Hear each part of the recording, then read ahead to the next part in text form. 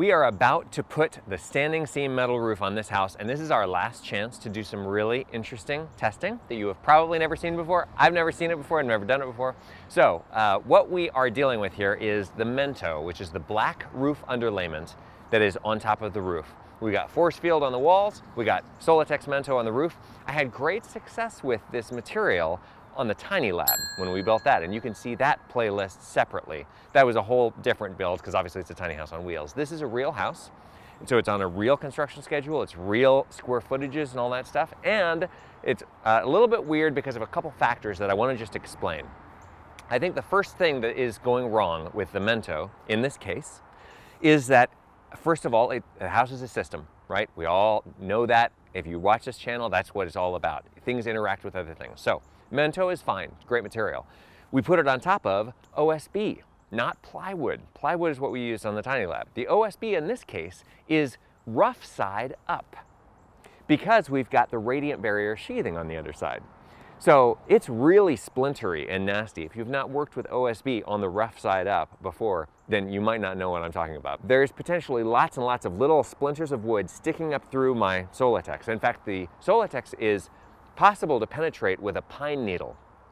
I have seen a pine needle segment about that long come up through the stuff. If you get it right at the right angle, it's some kind of a quantum mechanics thing. I don't understand it, but anyway, it works. Second thing is that this lot we have is so beautiful. It's got 100-foot tall pine trees around, and these very tall pine trees are dropping these bad boys right onto my roof. I'm standing there while I'm watching them drop from 50 feet up. And of course, these are like little bombs for my nice airtight, watertight roof underlayment. Third thing is, we hung the eaves separately, as you saw in another video. That process put a lot more abuse than probably would have happened if we had built this like a regular roof. So, for those three reasons, I think that we've abused this Mento in some very unique ways, and these are things that even if you were to try and predict all this stuff, you just can't predict everything, and that is why testing is your friend. So, what we're about to do is pressurize the house, which is the opposite of how most people do blower door tests. We're going to blow air in, and then we're going to use soap water on the roof to try and find where all the bubbles are forming. And then we're going to mark them, come back later, and fix them. So let's go ahead and kick this blower door on and find out what happens. For this test, we're going to need two things. Number one, you're going to need to know how to run a blower door test. If you've not seen the blower door test on this house, you can see that in a separate video. We also ran a hurricane-proof test, which is, that's a dramatic way of saying that we ran a wind-driven rain test on this. That was all cool in depressurization mode. This book was written for you to know how to do this test. It's all the prep and the analysis of the data and stuff like that. We're not going to need anything except getting 250 pascals today. So when you have the know-how of the test the way that most people do it, then you can start thinking creatively and come up with weird test ideas like this. By the way, this is my dad's idea, and in the same day that he suggested this test, somebody on our YouTube channel commented suggesting a similar test, so I thought that was pretty cool. Second thing you're going to need is dish soap. We have a sprayer. That's a backpack sprayer right there because this is going to take a long time to be able to cover everything. There's no scientific method on how we mixed the soap in. We just made it soapy enough so that it'll show up. Because we're running this Retrotec blower door from outside, we're using the app. And I'm going to set the pressure to 50 pascals.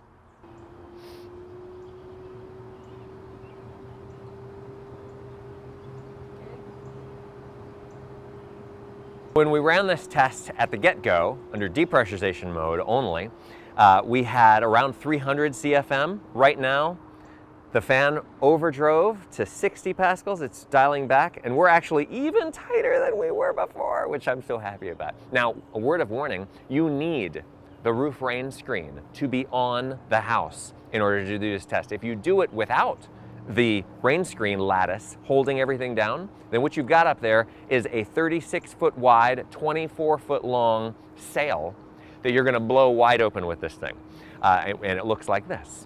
That was what happened the first day that we tried it, and I didn't think about that. So now we know we've got 50 pascals, which is about a 20-mile-an-hour wind on every surface of the house from the inside.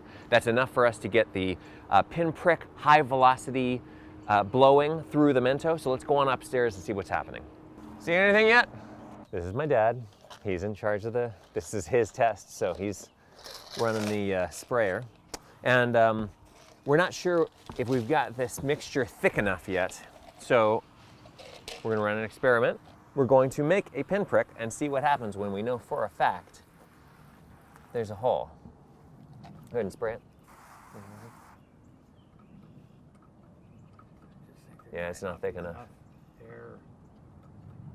While Dad's dancing, I'm going to explain that you want to be very careful about using this technique on a material that's not Solitex Mento. I happen to know because we talked with 475 High Performance Building Supply that they've done this test, and they made sure that dish soap is not going to break the surface tension of this stuff and hurt the butyl tape, which is stuck down to it, or the Vanna tape. This is the best thing ever. I love this. Okay. So now we made it significantly more soapy. We still have it under pressure, and you can see the pressure is making the Mento balloon out. So we're sure that air is wanting to come through here. In case you're new to diagnostics in general, this test is most like a gas leak detection test, which you run in the case of gas-fueled appliances. You use a soap solution that's like very, very concentrated soap to paint the outside of a gas line, natural gas, propane, something like that. And if you have a leak, then it will form bubbles. What we're trying to do here is simulate that without having a really thick, goopy, viscous soap all over my house, because then it will be sudsy in my yard forever and ever.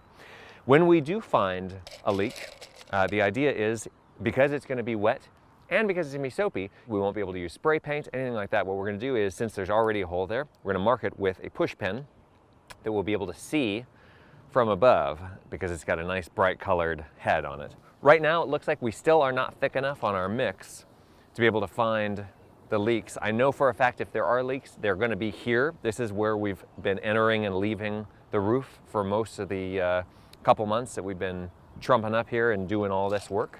The phenomenon that we're trying to cure right now is when it rains really heavily and really steadily for a long period of time, and this Mento gets completely saturated, meaning that there's now capillary action that's able to move water side to side and you know, around basically opposing gravity, then we see leaks in certain lines down below.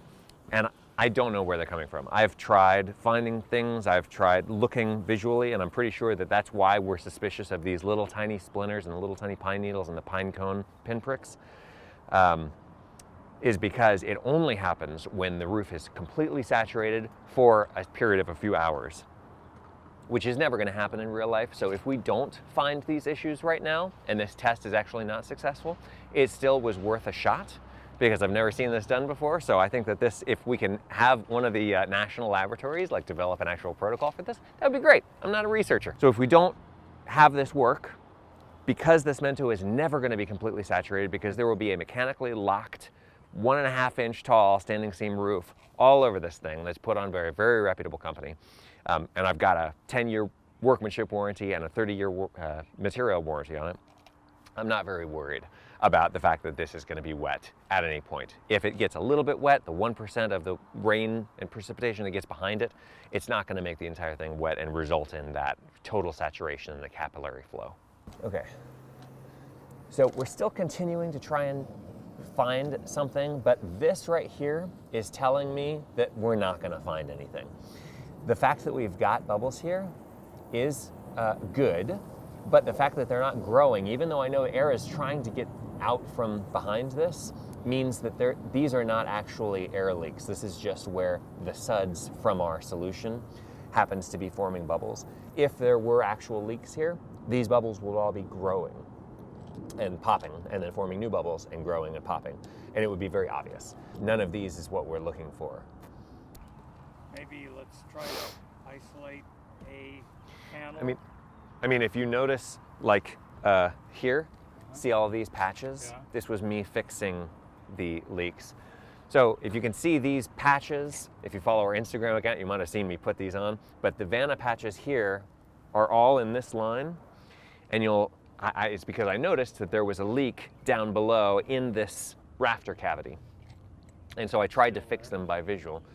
So, I mean, this is where I think it was. So if we're not seeing it in this area, then I don't think that we're going to see it.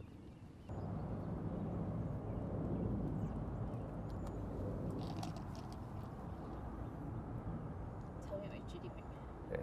So since the soapy water doesn't seem to be working very well, we just made a pinprick right in here, and we poured soap, dish soap, straight onto it. There just isn't enough pressure. Okay, so we're at 50 pascals. It's a 20-mile-an-hour wind. It looks like that probably is the case. We can't even see the pinprick that we just made for sure with this pin. And so I agree with my dad. The pressure behind it, in the case of a gas line, you got a pressure that's in multiple inches of water column. That's a lot. Here, we're dealing with 1/5 of an inch of water column. I could up the pressure, and we did that in depressurization mode on the hurricane test video, but in this case, I do not want to up the pressure because in this mode, we could potentially untape a lot of the seals that we've done up here, which all would blow open if you push hard enough on the backside of them. So we're not gonna do that because that would defeat the purpose of my entire experiment here, which is to find leaks and fix them. So this has been a failed attempt. I hope that you will take this and fix some things that maybe you think we've done wrong and make it into an actual fixed protocol. And I will include it in the book if you can make sure that I know when you shoot a video of that. That would be great. So I hope that you have found this test interesting. If you want to run this test, you know that it takes almost no ingredients to run it. Please do make sure that you comment, like, subscribe. Tune in next time.